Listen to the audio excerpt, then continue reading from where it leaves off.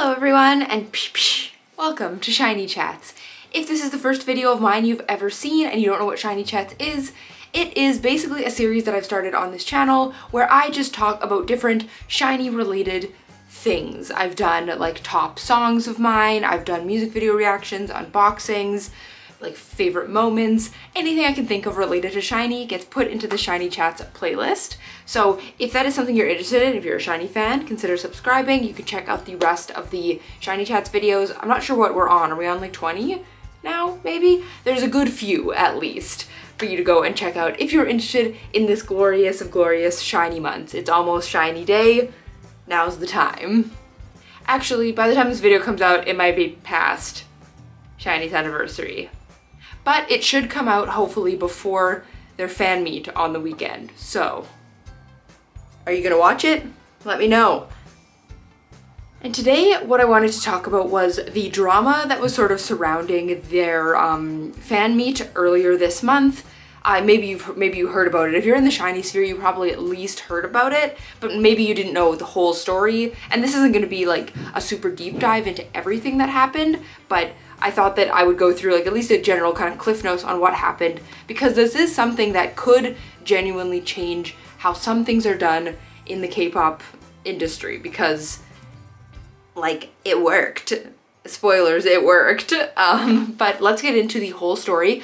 In this video, I might have actually included a clip of it at the beginning of this video, but I am going to Korea next week. I leave on Monday, and today that I'm filming this is Friday.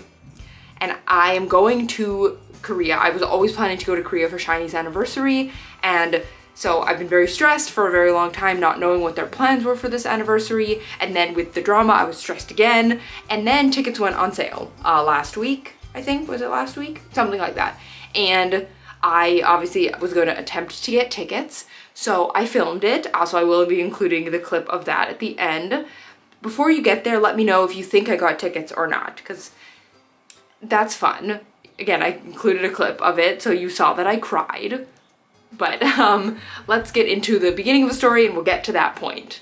So first off, if you don't know what a fan meeting is, it is basically like an abridged concert-y type thing. So it's not a full concert where they perform songs for like a few hours. It is a much more condensed, they perform a couple of songs, but it's a lot more like interacting with each other or with fans by answering questions or playing games or just sort of hanging out. It's a way to like meet the fans without having to commit to like an entire concert.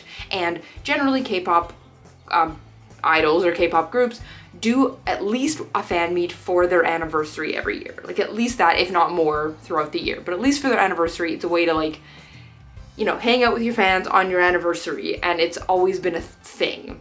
Like for Shinee, this is their 15-year anniversary, and they've done a fan meet every year. In COVID, it was online, like it was just like live streamed, and then otherwise it's been in person forever. So it wasn't like there was never an expectation that they weren't gonna have a fan meet for their anniversary, because they always have. So that was sort of the beginning of it.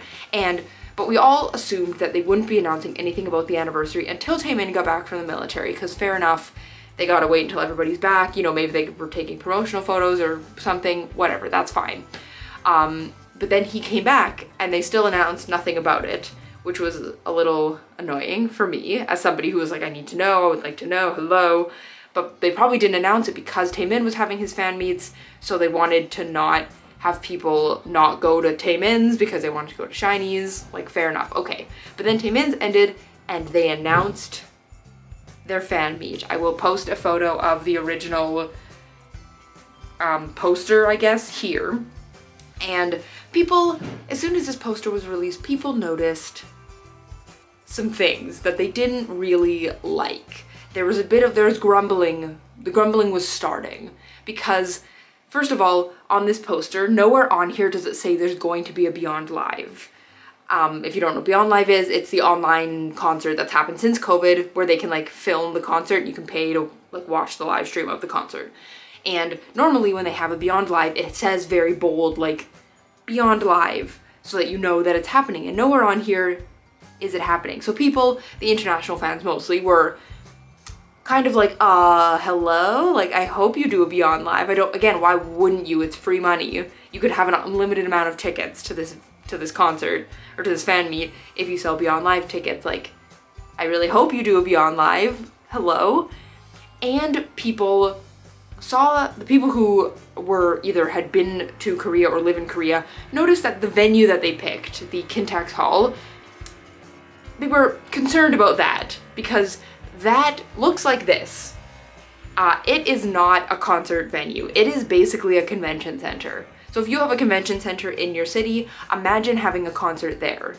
Like, it's not built to house good sound or good views. So people were like, okay, why does it felt like the venue was rushed, but that makes no sense because their anniversary happens on the same day every year. It can't be rushed.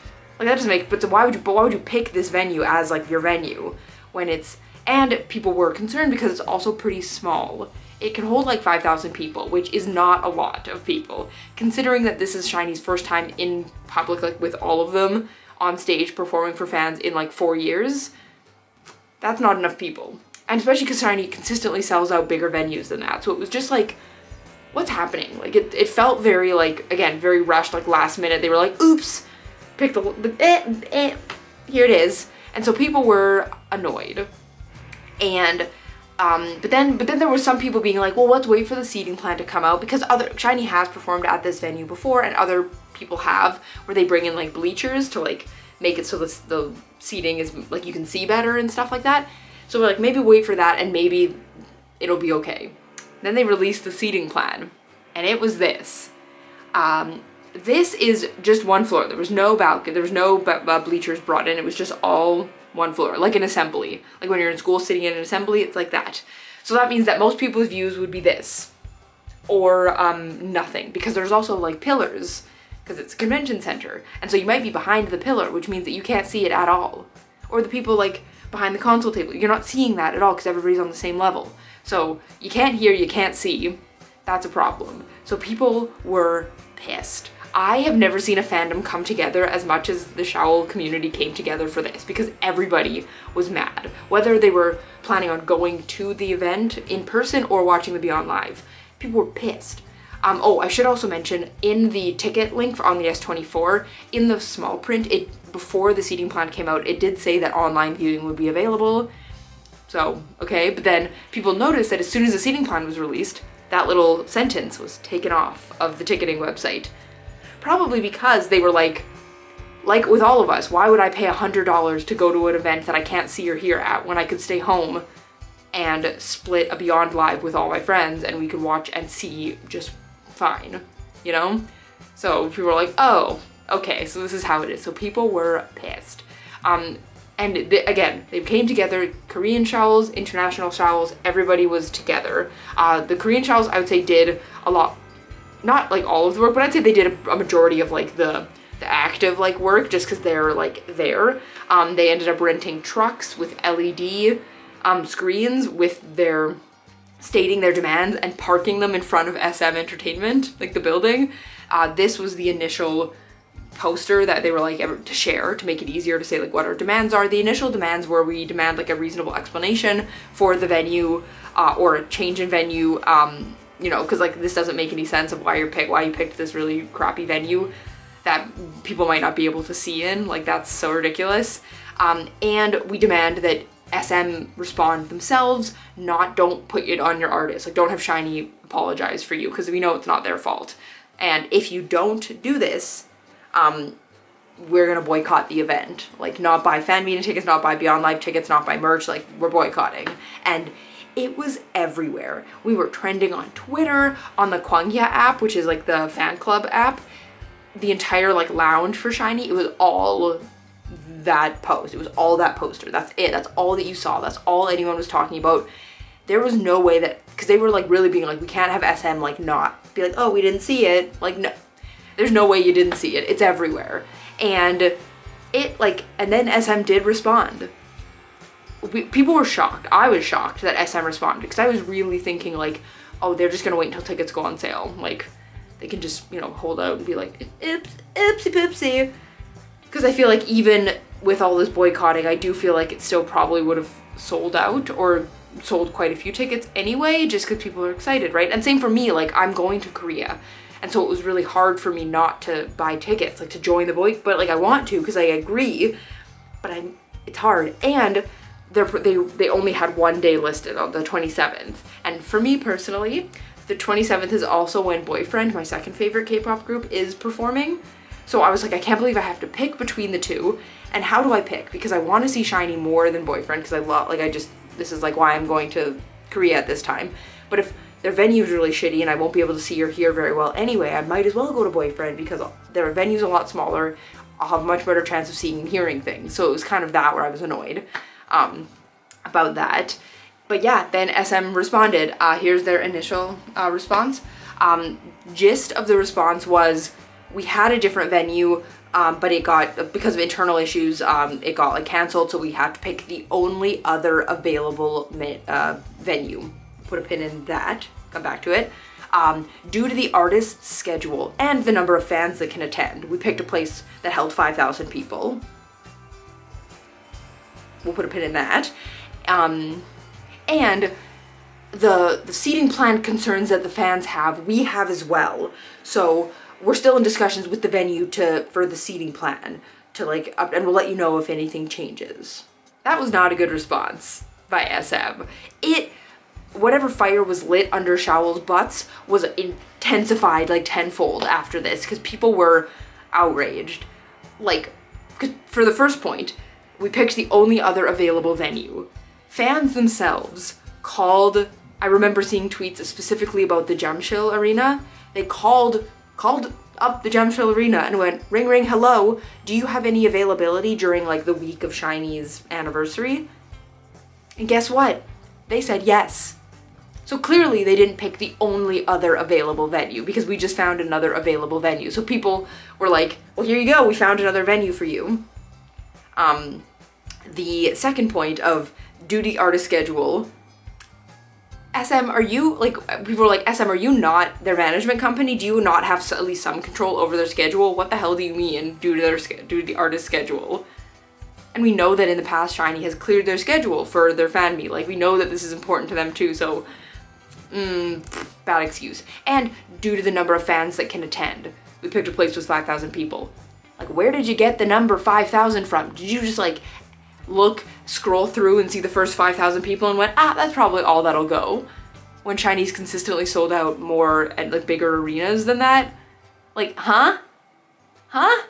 And then the last point with the seating plan might change because like the concerns are valid or whatever. They also mentioned in this that they were gonna have like a screen like behind the console table, like so that those people can just see the screen. But again, why would I go to the event and pay more when I could stay at home? And because I'm seeing a screen anyway. And then they were like, and we're gonna put them on like fucking little like cars and drive them around so that everybody can get to see them. But that means that for most of the time, most of the people are not gonna be able to see or hear Shinee. Like what? And like, so then so that just like doubled down the like, and then they released the second poster being like, because by this point it was May 1st and tickets were supposed to go on sale on May 2nd. So we're running on a clock here, we gotta go. At the height of it, there were 7 trucks lined up outside of SM Entertainment with the new demands, which were, we demand the postponement of the ticketing sales because if you are still in talks with the venue about seating, don't sell tickets to an event if you don't know where the seating is. That's unfair to make people pick a seat when it could just change. So postpone ticket sales. We demand a change in venue. You know, because this is not a real venue. This isn't fair. And we found, and at least that's the one tweet I saw. There might have been others, but we found other venues that are available. So change the venue. And people noticed that the company that like the touring company that they were like partner with, like might not have had the proper like certification. And then it looks like, or something like that, they didn't have some sort of proper certification, but they ended up seeming to get it. So we did that as well, and then again, they were like, if you do not meet the demands, then we're by like, I think it was like by like noon or something, on the 2nd, before the tickets go on sale, we're gonna boycott it again. And it was like doubling down again. It was everywhere again. We tried it on Twitter again. It was everywhere. Like there was no missing this, and everybody was on the same page. People were pissed. And guys, it worked. It worked. We did it. like, it was like 2 p.m. before the tickets went on sale. We're supposed to go on sale at like 8 or 6 or something like that. We did it. They announced the postponement of ticket sales. They announced that they were in talks with another venue and they would let us know once they did that. And yeah, it worked. Like, it worked. And then a few days later, they released this poster, which is the real one now, where they did book Jamshil Arena. That was available. They upped it from 1 day to 2 days and have a Clear Beyond Live on the Sunday. And this venue, even how they ended up cutting it up, held probably about 6,000 or 7,000 each day, but that still doubles the amount of people that could go because there's 2 days. And for me personally, it couldn't have gone any better for me, because now I know that there is more chances of me getting a ticket because there's more tickets for sale. I now don't have to pick between Shinee and Boyfriend because I can just get tickets to the Sunday show. And it's at a real venue, so I don't care as much where I am because it's a venue that much more likely I will be able to see or hear because it's meant for concerts, you know? It was amazing. I remember the high of like, oh my God, we did it. It was so exciting. And I do think that that is something that now I think that SM is gonna have a lot harder time like screwing over a lot of their artists like that, or a lot of like the concerts and stuff like that, because it worked. Because SM not responding would have looked super bad on them, because like it was everywhere. Like there was no, because they couldn't have just fainted like, oh, we just didn't see it. It was everywhere. There's no chance they didn't see it. So it would have looked really bad if they hadn't responded or changed anything. But now that they have changed something, people know that now it does work and they can do it, so there'll be less hesitation to do it again. And I think that that should be a thing. More fandoms should do that. If there's stuff that they don't like that happens and it's like a kind of communal, like this is shitty for everybody, they should, you know, do it. I mean, again, I think it only works if it's like super coordinated like it was with this event. Like it was pretty smooth sailing in terms of that. Like it was very much like, here's the poster, repost the poster, like use the hashtags, you know, kind of thing. There might have been like crowdfunding for the trucks. I didn't actually ever see any of that though, so I'm not sure how that happened. But I know that there were like Twitter space meetings. I don't really know how to use those either, where I guess they were coordinating like plans. I'm not sure. But people were planning and it worked. And we did it. And it was like that. It was like, I couldn't have asked for anything better for me and for everybody. Like it's nice that everybody now gets a much better experience than what they probably would have before, which is very exciting. And Shinee will probably have more fun because now it's a real venue and like that's fun, you know? And like we did it. Like of course Shinee themselves didn't really talk about the drama at all, but you can't expect them to talk too, because like what would they have to say, right? Like whether or not they were on our side or not, which I imagine that they probably were, but like I get why they couldn't say anything. And then there was some other drama with Onyu, but in yoga it's so stupid, I don't even think it needs to get into that. But he, in a comment related to that, where somebody was being a poopy poo-poo, he did mention that the members were like talking to the, like, and trying to get it sorted out. So it's clear that they were also involved in the, like, with SM, like in the kind of negotiations or whatever, which is great. It felt very like togethering, which was very nice. I really liked that. And then, so the tickets were going on sale May 16th. Then on May 15th, they announced that they were doing a global package for this event, which is what I was waiting for, because I have always wanted to try the SM global package since it came out. I was like, I really want to try one, but I've never had the opportunity to. This is like my chance. And again, it's for foreigners, so there's like at least now that I have 2 chances to get tickets, because there's the initial sale and the global package sale, and they're an hour after each other. And so I was like, okay, I'm gonna try for both. And then I kind of like the idea. I'll probably do an entire video on the global package once I do it, once I'm like there and like done the fan meet and stuff, just to have the full story. So if you don't know what a fan meet is, a global package is, I will do a video later on it, but you can look it up yourself if you'd like. It's basically a way for international fans to get tickets. They're really expensive, but like you get some other stuff in there as well. But I'm like, I want to try it. So now I have 2 chances, and if I get both tickets to both, I probably will do the global package, because part of the global package also is you don't get to pick your seat. It's just random draw, like out of a bag, basically, which for me, I was like, I kind of like the mystery of like, I don't know where I'm gonna be. The only reason I probably wouldn't have done a global package is I was like, well, if I get front row, then maybe I won't do a global package. Who knows? But then tickets went on sale on May 16th. And for me, it was about 6 a.m. when they went on sale, like the initial sale. So I did film it. I will include that right away. I guess warning now, I cry and I swear. There's a lot of swearing. Too much for me to censor, probably. So if you don't like swearing, maybe like skip ahead, like in the little cursor, maybe skip to back when you see me looking like this and not in my like pajamas, because there's a lot of swearing. I swear a lot, like it's like a lot. So let's go and roll to that clip. Let's roll to that footage. Tickets go on sale in 9 minutes. Holy fuck, holy fuck, holy fuck, holy fuck, holy fuck, holy fuck. Okay, I have my this, I have both of my credit cards, and then fucking PayPal, which will be easy to use.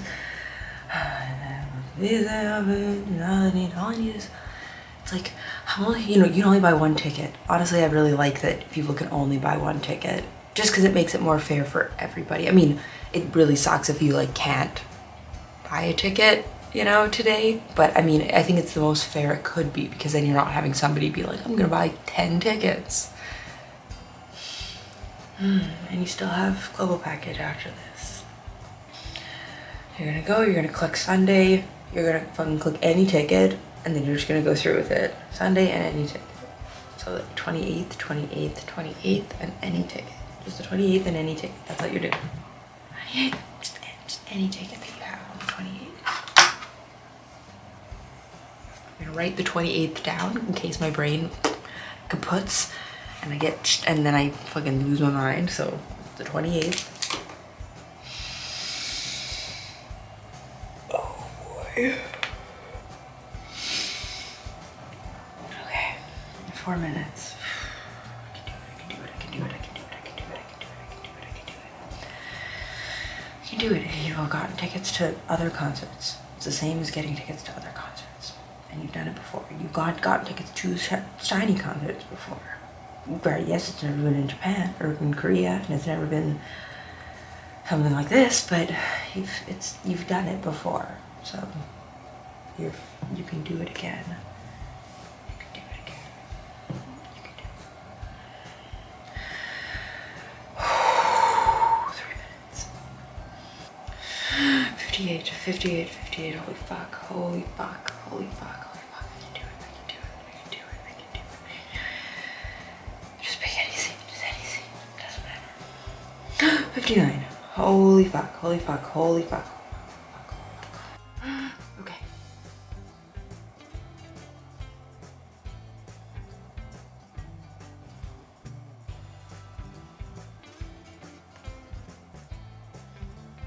I don't want to refresh the page.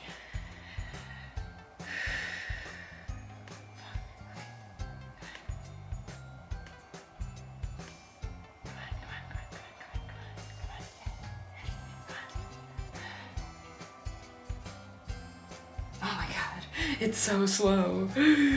Oh my god. Oh my god. Oh my god, oh my god, oh my god, oh my god. Come on, please, please, please. Oh my god, it's like 18,000 people in line. Oh my god. Oh, 16, oh, okay. Okay. Hey, that's not looking so good.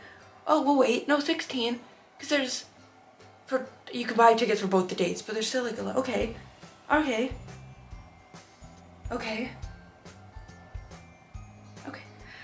I mean, oh fuck, 15,000 people online. Oh, okay. And my phone still isn't, is there, I might as well just click it again because I'm already in line. 12,000, okay. 1,500, 13. Okay, and this one I'm in line, I'm in 17, 16, 688. Okay, 687, 84.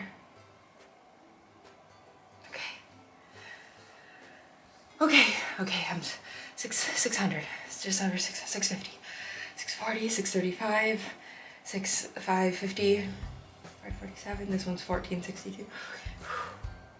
You're in line. You can do it. You can do it. You can do it. Don't fail me now, computer. I know you're old. Don't fail me now. 75 plus. Come on. Let's go. Let's go. God, it's already been 2 minutes. Jesus. Okay. Oh my God, it's up. Okay. Okay, 28. 28. God, I just need the seat map to come up. Come on. Why even have lines if they're gonna be like this? Okay. Oh, fuck. Oh, shit. Oh, shit. Oh, shit. Oh, shit. Okay. Okay. Ah, bitch. Of course they are. God, of course they are. What am I doing? God, of course they are. Of course they are. I'm being too greedy. What am I doing?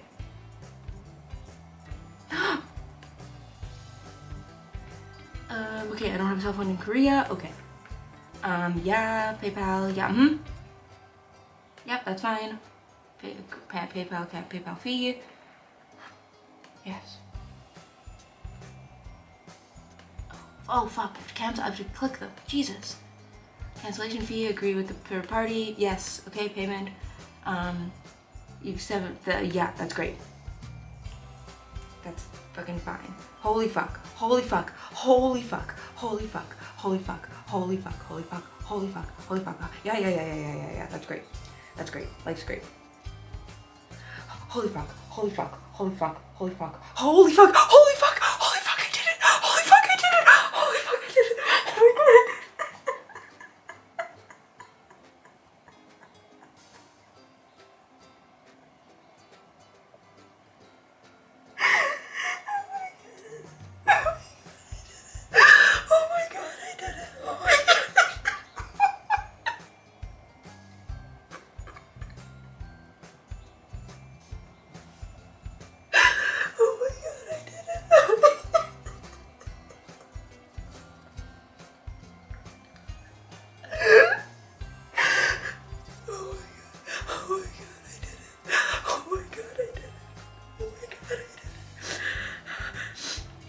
Oh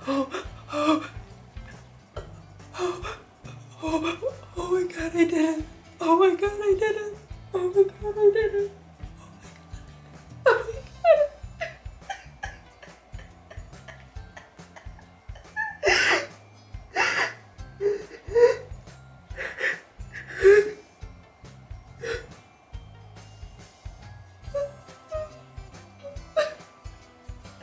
I'm going to see Shinee. Oh my God.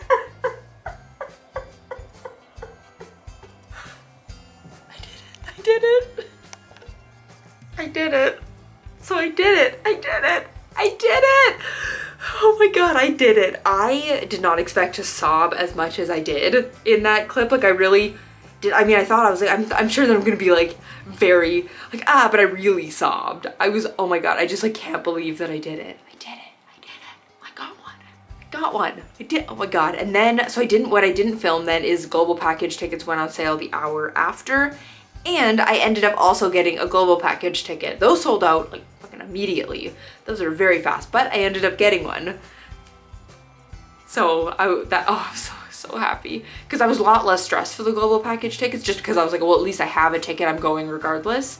But I got the global package ticket after quadruple checking to make sure that I picked the right package that was just for the Sunday show and not for the Saturday show. Cause like I was like, I don't want to like ruin my life and like mix that up, but I made sure of the Sunday show. Okay, and then I canceled my Yes 24 ticket so that some other fan can get it because I wasn't ever gonna keep both of them. Like that's unfair. I don't need 2 tickets.